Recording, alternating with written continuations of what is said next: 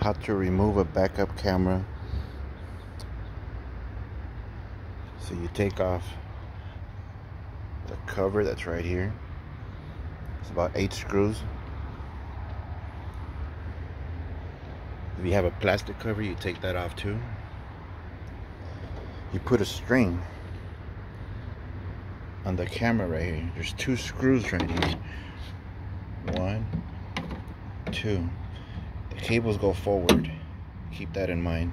And you put any kind of string, and you pull the cord all the way in through here. To make it easier, I took this off and I raised this from right here so I could move the door. I get better access.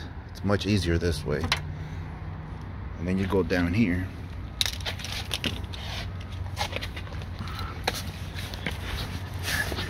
and you pull with the string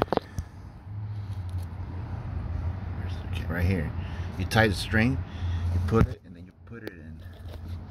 Well, you follow the connector, which is right there, and it's simple. You just pull this back, pull that back, and then push this. This might fall off, so you just grab it. If it's the old one, then if it's no good, then throw it away. But if it's the new one, then save it. And you just put it in there, and you connect that string on the old one so you can pull it back out. And then the new one, you connect it right where it goes, right there. It's a simple procedure. It's not that bad, and the holes are in there.